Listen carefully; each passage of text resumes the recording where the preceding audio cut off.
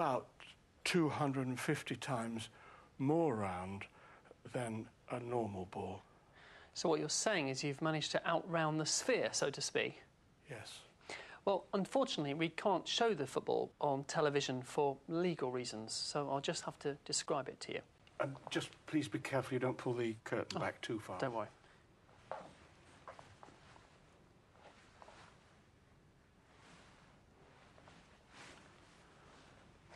Gosh, that is extraordinary. That is just so round. Well, the only way I can attempt to describe it is if you can try to imagine a perfect circle and then round it out so that it's even rounder. That is extraordinary. And when can we expect to see this in the shops, Provastian? Oh, that's a moot point, actually, because currently it's illegal to sell it in this country as it does contain a working human heart. So it's only on sale in Germany at the moment, I'm afraid. Well, best of luck, Provastian and Ninastian, and thank you both for showing us your balls. Peter. And I believe we can go to BBC Scotland and rejoin Mario Abdullah-Levy, who is now talking with Ros Lamb. Well, Ros, that was a terrific run. London to Aberdeen in 4.5 minutes. A new world record. Thanks, yeah. Now, tell me, what happened to your forehead? Oh, I ran into a parking meter in Kilburn. So after that, I just stuck to the motorways, really. So a smooth journey? Well, I got pulled over a couple of times by the police. Oh, really? Nothing serious, just a caution. But in general, it was a very good run. I'm very pleased. Well, mazel tov once again. And now Ros Lamb will be running back down to our Look Around You studios in London. So, Ros, if you'd like to take your ditutatamine brohohybe, and best of luck. Thanks.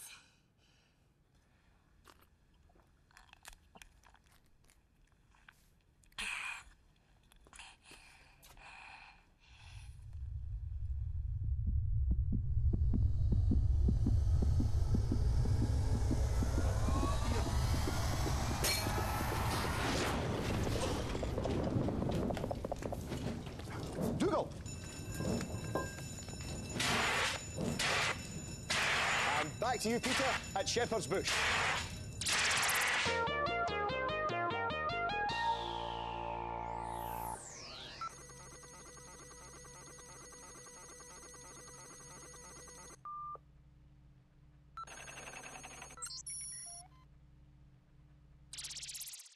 When the Olympic Games take place next year in Swansea Industrial Park, there'll be a record number of new events which have been formally accepted by the Olympic Committee and Swansea City Council.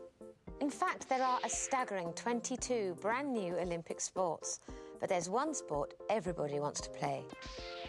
So Look Around You sent Peely Marty off to our sister country, America, to try it out.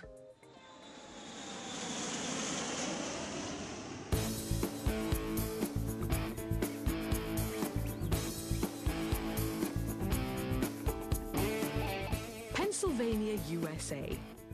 When you think of Pennsylvania, you probably think of pencils. But in America, Pennsylvania is best known for its baseball team, the Pennsylvania Pippins. And every Monday and Wednesday, thousands of fans flock to see such baseball legends as T.J. Nottingham, Sonny Thompson, and Zythantiops.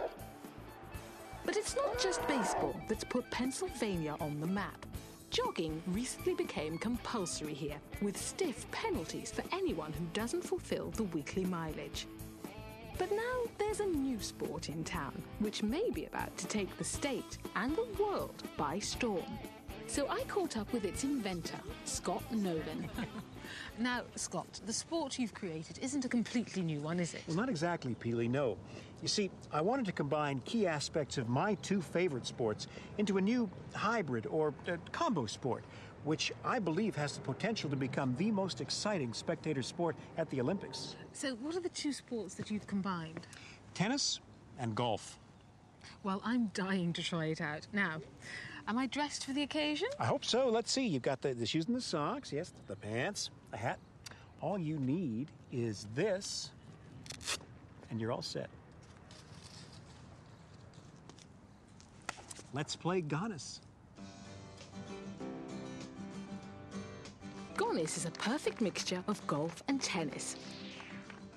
The rules are very simple. Get the ball over the net, onto the green and into your opponent's hole, whilst avoiding the bunkers and the water hazard.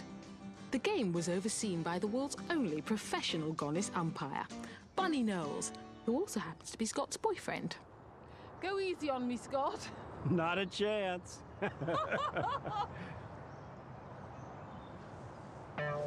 With its classy blend of elegance and style, Gonis has become the game of choice for the jet set, with such high-profile players as Manhattan Dave and the Shah of Israel. And Scott even had an order for 40,000 Gonis sets from none other than Tony Curtis. Quiet, please! Birdie love. Oh, I think I'm getting the hang of this. We'll see about that. Out! Quiet, please! Eagle 15. Come on, Scott, come on.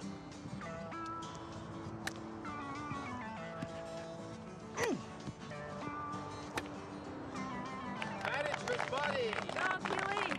Quiet, please. Go on, Peely. Tensions ran high both on and off the court. Ma'am, did you not hear me say quiet then? It's off-putting to the players. It's to the opponent who you're not rooting for. It's just for him and for me, and it's and if you continue, I'm gonna remove you from the court. Do you understand? Thank you. Miss Marty, you are 4 under par. Finally, it was time for me to put my putting skills to the test. Go on, Peely.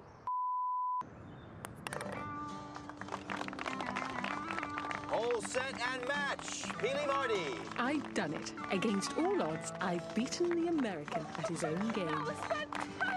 Yeah, beginner's luck. Miss Marty, congratulations. Played a good game. Quiet, please. Quiet, please.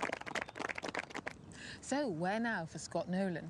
Well, I'm developing another combo sport at the moment. Again, it's a mixture of 2 other sports, fencing and darts.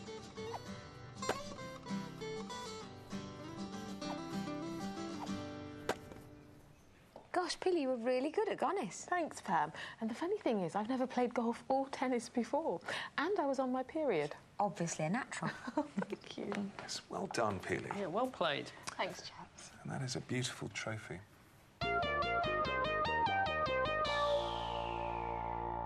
Well, we're just waiting for Ros Lamb to speed into the studio all the way from Aberdeen, and I believe she should be here any second now. Well, while we're waiting for Ros, oh, and I believe we're now seeing outside Television Centre where Ros Lamb should be speeding into view any second now.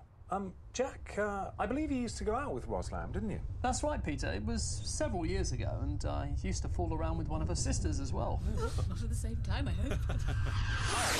Here she is! That's 4 minutes and 15 seconds. Well, that smashes her previous record by, I think, 13 seconds. So that's another world record. Well done. Wow. Congratulations, Ron. 2 in one show. Well, let's go and say hello.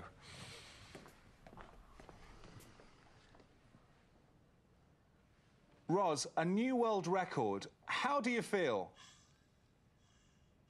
Well, as you can see, the run's really taken its toll because there's been some further miniaturisation. Anyway, well done, Ros.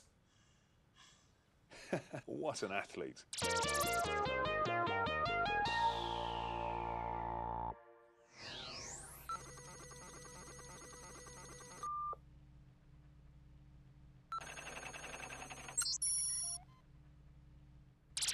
Well, now it's time for our Look Around You Ant Derby. And to tell us about the runners, let's hand over to BBC's racing commentator, Leslie Maxwell. Thank you, Pam. In lane 1 at 5-1, we have Beetleface, looking very confident today, a good runner. In lane 2, one of Britain's foremost racing ants, Mr. Snips, the favourite at 3-1. Fancy Nancy is in lane 3. The going's a bit hard for her today, I fear. She's at 7-1. And finally, the rank outsider, Nutmeg, who looks like he's put on a bit of weight recently. He's at 600-1. Back to you, Pam. Thanks, Leslie. Well, my money's on Beetleface. I fancy Nancy. I'm going to take a chance on Nutmeg. How about you, Pete? Yeah, me too. And, Ros, who will you be backing? £1 on Mr. Snips. Certainly, Ros. And there we are. So, Paul, Championess has had time to make her calculations. Can we have her prediction, please? Go on, girl.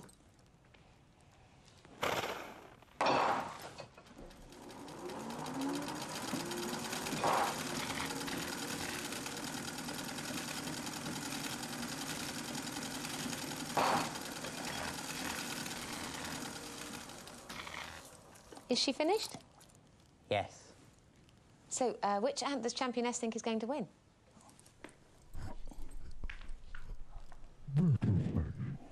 Beetleface! Oh, that's my ant. Great. So, let's go back to Leslie for the race. Thanks, Pam. You join us for the Look Around You Ant Derby. All the ants are at the starter's gate.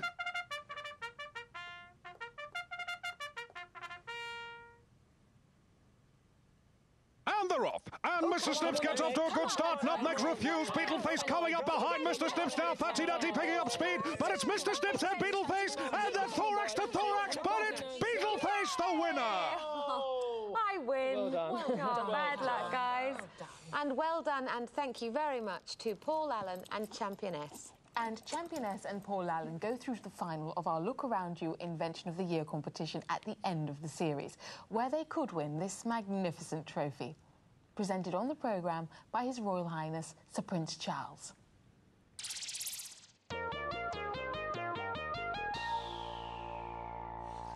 Well, that's nearly all we've got time for tonight. Thanks to all our guests for being such great sports. Thank you to Prevastian and... Amninastian. Oh, I beg your pardon. Prevastian's dropped off. Well, thank you to you both. And also, of course, thanks to Ros Lamb. Special thanks to BBC Scotland and Mario Abdullah-Levy. And thanks to BBC racing commentator Leslie Maxwell.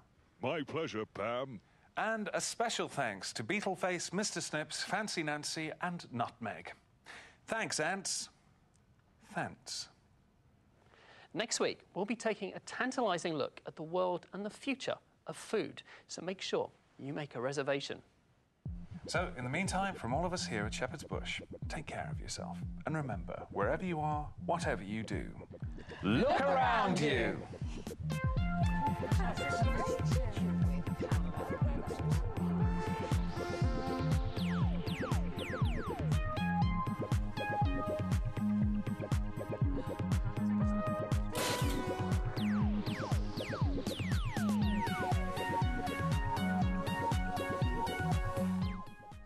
For more wonders of the future, go to bbc.co.uk/lookaroundyou.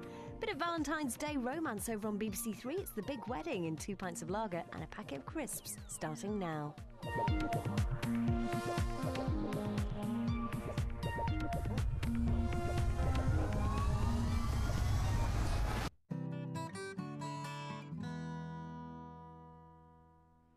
There are more unforgettable scientific experiments from Look Around You available on BBC DVD.